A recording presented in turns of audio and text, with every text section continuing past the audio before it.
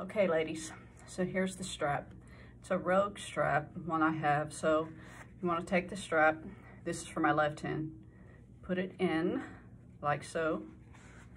I'm going to put it on my wrist so that it can go under the bar and wrap around. So you see how it's on there? So I'm going to tighten it really tight, both wrists, like so. I'm going to use my dominant hand to wrap my non-dominant. So I'm going to wrap it under, go around and around, and then I can tighten it like so, until I get it as tight as I want it. I'm going to take the other hand, wrap. As I'm wrapping, I'm going to tighten it with my hand. So now I have them where it's literally strapped to me, and up we go.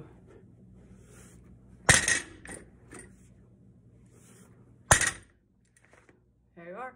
Have a good weekend. Bye.